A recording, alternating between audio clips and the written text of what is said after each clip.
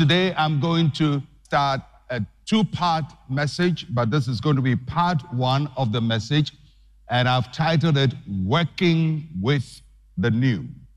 Working with the New. What do you do when God gives you something new? When God brings a new word your way, new life, new opportunity, new knowledge, new experience, how do you work with it in your life? How do you make it work in your life? Working with the new, part one. And my text is going to be from Luke chapter 5, verse 36. And we're going to examine a parable of Jesus, and we're going to learn some lessons from that parable of Jesus. It teaches us what to do with a new thing. Luke chapter 5, verse 36, and we read, "Then he spoke a parable to them. No one puts a piece from a new garment on an old one. Otherwise, the new makes a tear, and also the piece that was taken out of the new does not match the old." It is a parable of Jesus that is repeated in the other Gospels, and the concept is very clear. Jesus is talking about the old and the new. And the background to this is that the disciples, or the people, the Pharisees, came asking Jesus questions. And they said to Jesus, "Why is it that the Pharisees fast and the disciples of John fast, but your disciples do not fast?" And so Jesus is responding to that. Now remember that in the parable, or in the sermon on the Matthew chapter 6, Jesus had talked about the fasting of the Pharisees, and he had actually said that his disciples should not fast like that. Because he said when the Pharisees fast, they march in the market with their long faces, and everybody knows that these people are deep in the spirit, very sanctimonious, and they don't clothe themselves well because they fast to impress people. And so people saw the Pharisees as spiritual people, but it was all a show-off. And Jesus said to his disciples, "You will fast, but you will not fast like the Pharisees." So when they came asking Jesus the question, "Why don't your disciples fast like the Pharisees?" He's now going to answer why they should not do that. And the answer is this parable. He says, no one, and I like how he says no one puts a piece from a new garment on an old one. Otherwise, the new makes a tear, and also the piece that was taken out of the new does not match the old. Sometimes when you hear the answers of Jesus, you wonder, what is he saying? Did he miss the question? Because that's not how most of us will have answered such a question. So Jesus is using a parable to answer this important question, and we're going to learn some great lessons from it. A parable normally uses natural things to teach spiritual things. So it uses a natural occurrence, something that happens naturally, and then it helps us to see how it applies spiritually. So, in this parable, Jesus talks about two things. The first thing he talks about is old garment. An old garment is something that is weak and that is worn out. Now, you have to understand that the days of Jesus is not like our days. Most of you have many, many clothes. What you wear today, tomorrow you will change. Some of you actually go home and change your clothes when you get home, and then in the evening you probably have an event and you wear something else, and tomorrow morning you wear something else, and tomorrow evening you may wear something else.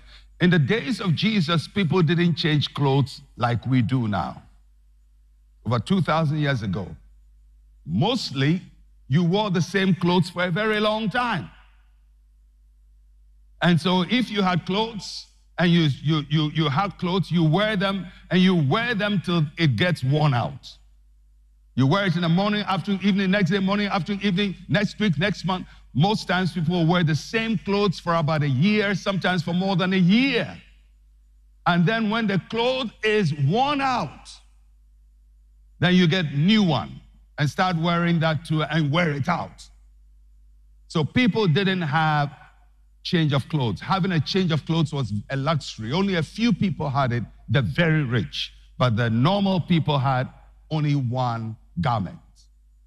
So Jesus is using that to talk about, to answer the question. And he says no one would take a new garment and patch an old with it. So the first thing he talks about is an old garment. Everybody say old garment. Now the garment he has in mind is an outer garment like my third piece here. So he says no one is going to take an old one of this. Why? Because it's worn out.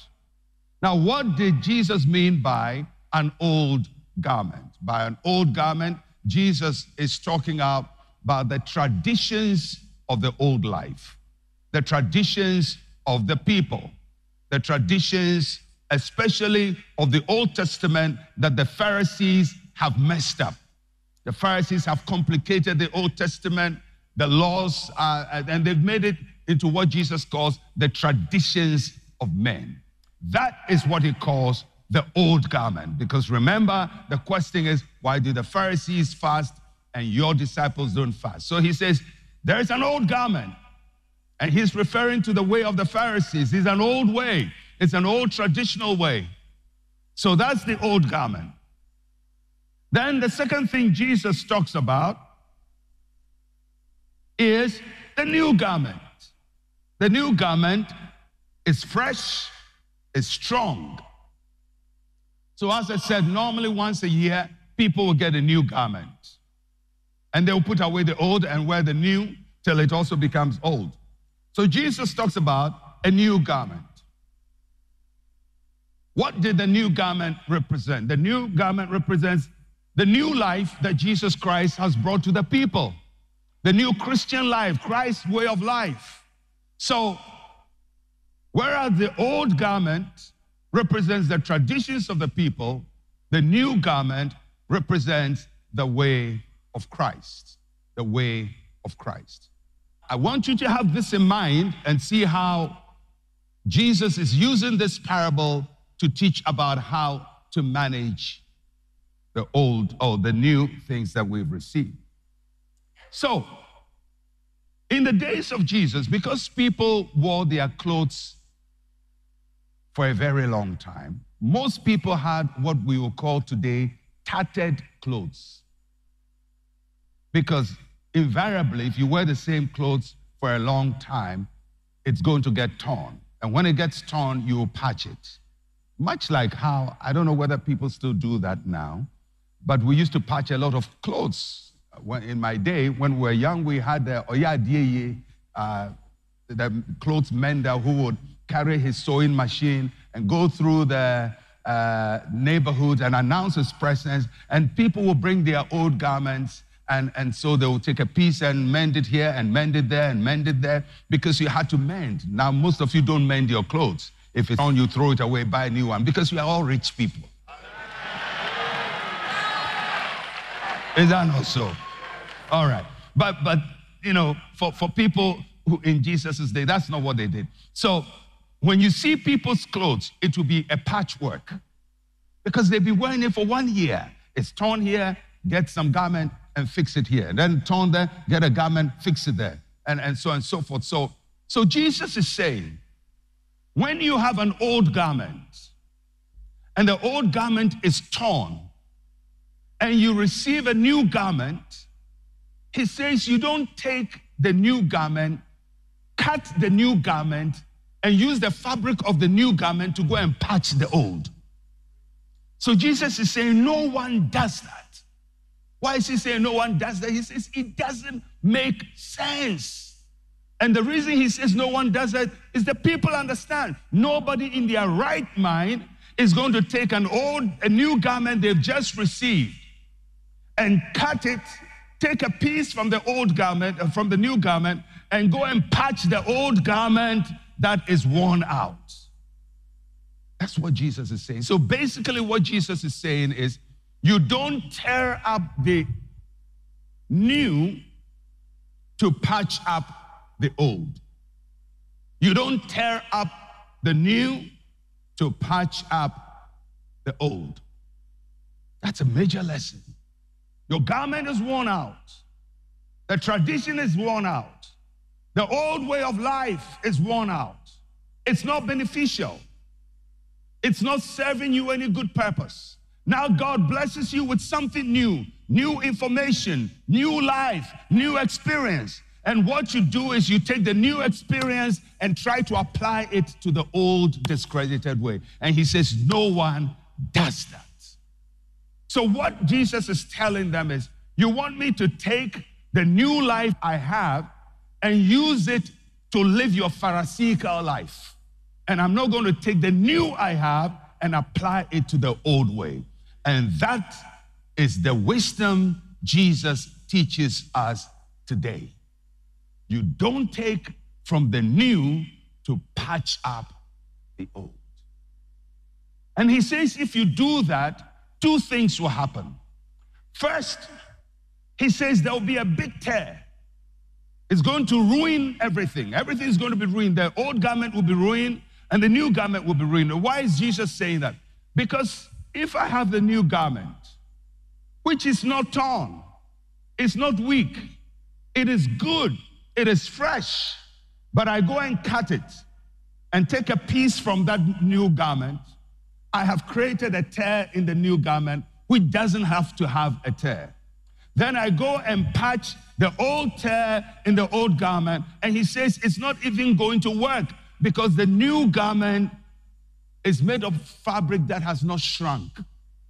These days, we have more synthetic fabric, but those days when most of us wore cotton and everything was cotton, especially I remember when we were in secondary school, we wear khaki trousers. They sew the first khaki trouser for you, and the length is fine, and it hits your shoe. And those days when we used to wear bell-bottom trousers, it actually sweeps the road. All right. So the first day, it looks like, wow, my trouser fits. But then the first day you wash that trouser, it shoots up. And all of a sudden you realize it's not as long as I thought it was. So that's what happens to the new fabric. If you patch it to the old, the next time you go to the river and wash, the new fabric is going to shrink. And he says when it does, then the old tear in the old fabric will be worse off. So he says it's not going to help, it's not going to build, so don't do it. Not only is it going to tear, he says it doesn't even match. It doesn't match because one is brand new and the other is brand old. All right, so it's not even going to match. So that's what Jesus is saying. Now we have to get that at the back of our minds. And then we can now see how this applies. What is the lesson Jesus is teaching? What is he teaching us? Let's say a person is a Christian. You're born again. Before you were born again, let's say you have your drinking buddies. And you go to drink with them, get drunk. That's normal life for you. And then you get born again. And you receive a new life in Christ, and you sober up. So you don't drink again. So now you have a new fabric. You have a new garment. You have a new life. Then you go to meet your old friends. And they say, oh, Charlie, let's go and drink and let's do all of these things. You say, oh, I don't drink any longer. And they say, oh, you're boring these days. You're boring. There's no fun. Your life is no fun again.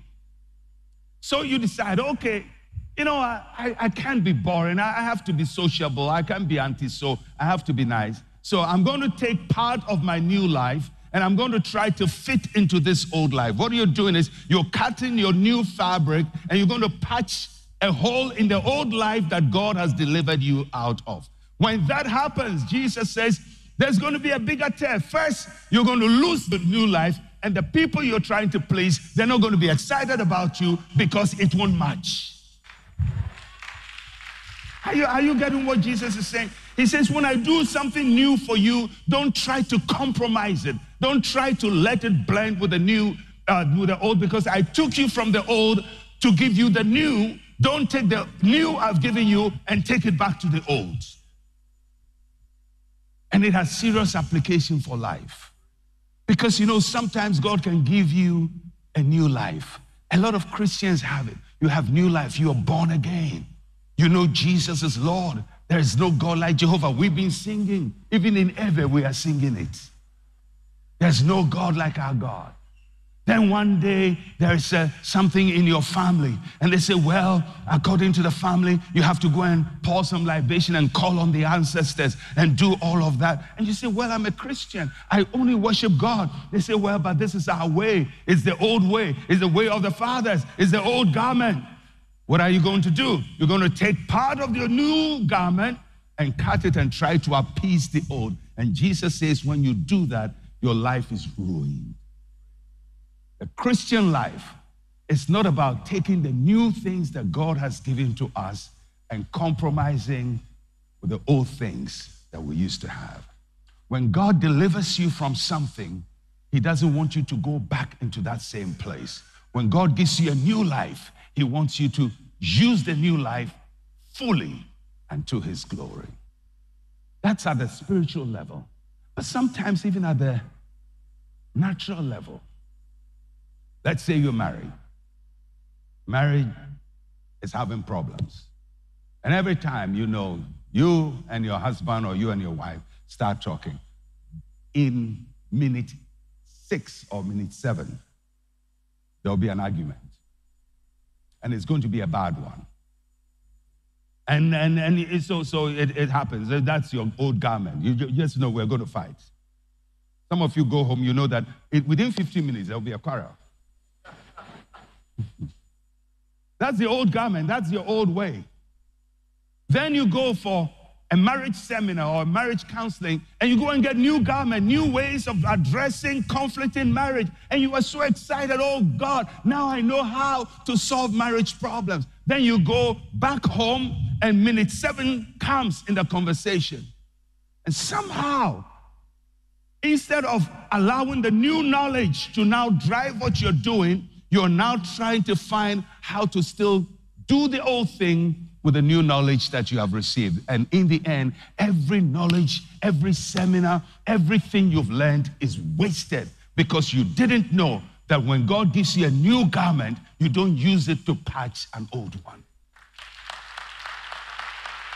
All right? Now, greater works, we got new garments. You're going to go to the old world. You have to determine, am I going to still try to go back to the old life, or I'm going to wear my new garment and walk in the victory that Christ has given to me? And it has wide application. I believe one of the reasons why development is very difficult for Africa, the answer is in this parable.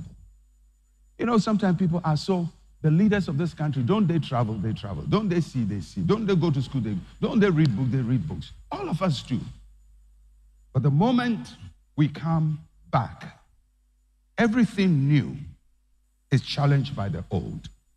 And somehow we're trying to figure out, should I wear my new garment, or should I try and make it work somehow with the old way? And before we realize, every seminar we've attended, workshop, knowledge, degree, PhD, whatever we learn, is making no difference in anything in our lives because we are doing what the Pharisees wanted the disciples of Jesus to do. You have a new life, but use it to live the old life. And Jesus says, no one does that. If God has given you something new, use the new. So what must we do with the new? First, we must do something new with the new. When God gives you a new life, you must do new things with it. Do something new with the new. In the case of the parable, if it's a new garment, then let it lead you into a new lifestyle. Do something new with the new. You know, there are people who can't wear new garments. When I was a kid, I never received new garments anyway, most of the time, because I was a third boy. And that's one of the hazards of being a third boy in our part of the world. Everything you receive goes through 3 generations.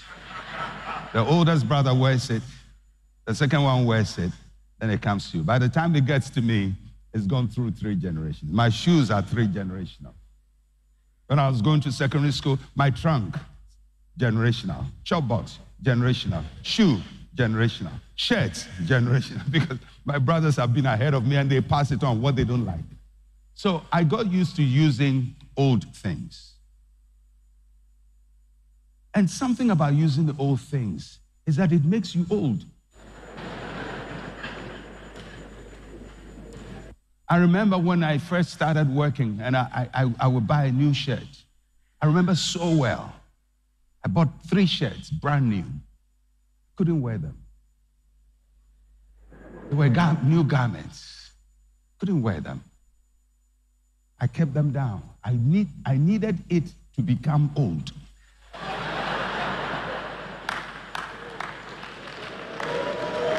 Before I could wear it.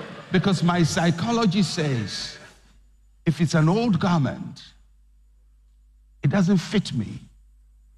It's a new garment, it doesn't fit me because I'm an old garment person.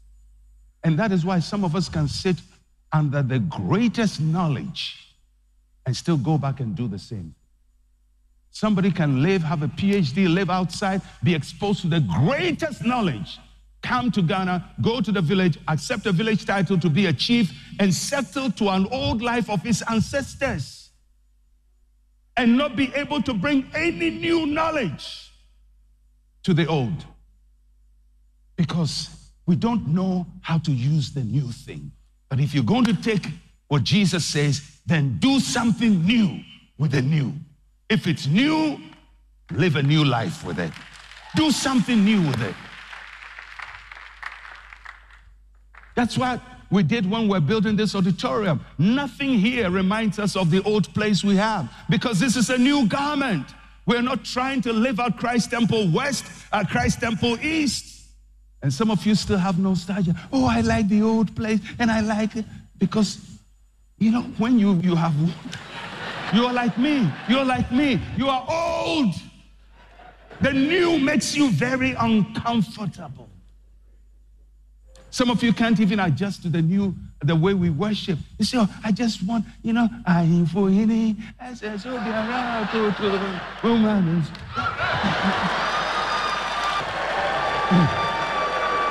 it's the old way. It's the old way. And in part 2, I'm going to touch more on this. It's the old way. It's the old way. But God gives you a new garment. When God gives you something new, you have to do something new with it.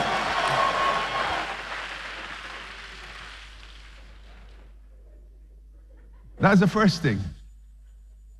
We do something new with the new. Second thing, we must join the new with the new.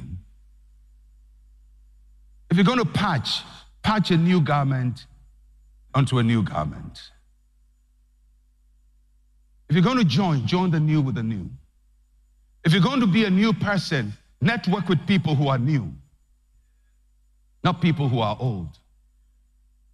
When the angel of the Lord spoke to Mary and gave her that momentous message about the child to be conceived by her, the angel pointed her to another woman who has received another momentous message, Elizabeth, and the two of them had to network. Because they were the only 2 women who understood this new thing that God was doing. Because sometimes when God is doing a new thing with you and you bunch up with old people, the old garment will swallow up your new. Look for people who are going where you are going, thinking as you are thinking, desiring what you are desiring, seeking what you are seeking for. That's why the kind of church you attend is so significant as to the journey of your life. If you go to a place where somebody tells you there is a witch following you, there are demons following you, you have to come for 21 days prayer to cast out demons from your life is always going to be backwards because you're always trying to correct the problems of your grandfather and not the problems of today and the future. The knowledge you receive must reinforce the new thing in your life. If you have received a new life, but the knowledge you're receiving is old, then the new life will not manifest itself. You have to join the new with the new. And third and finally, we must keep the new new. Keep the new thing new. If it is new, keep it new. Don't try to take the new thing that God has given to you and try to make it old. And for each one of us, there will be moments of newness in our lives.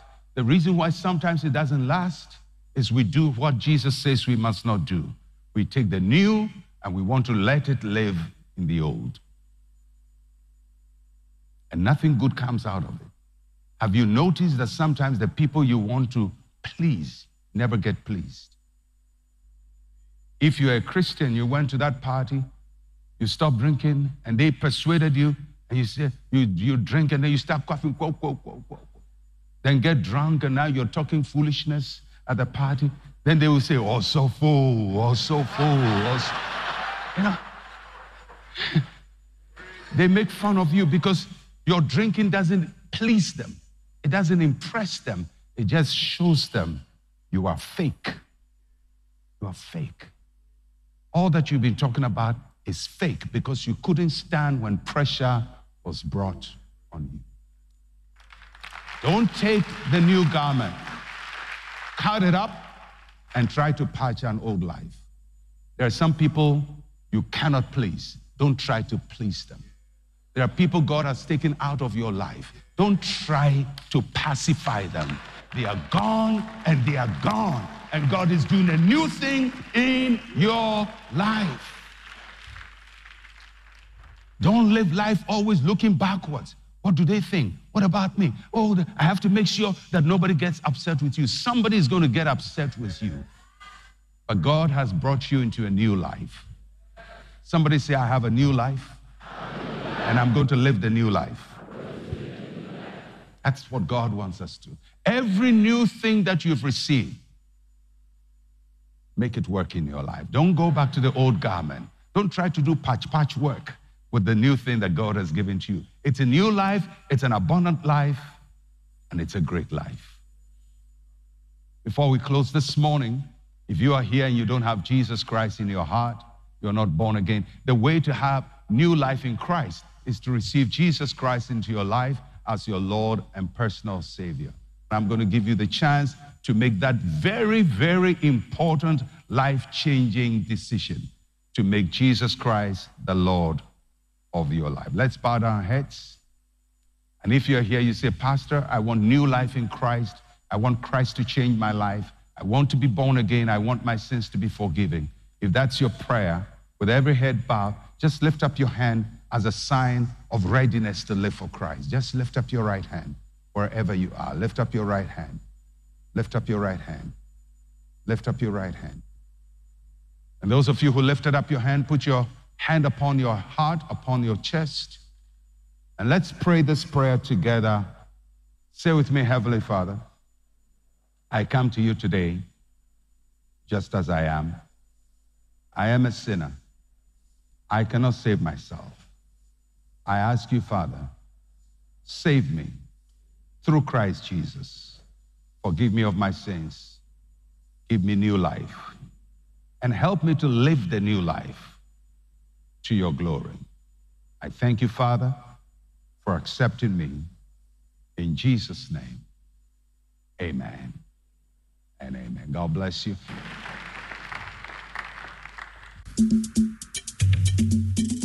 Thank you for listening to Live and Word.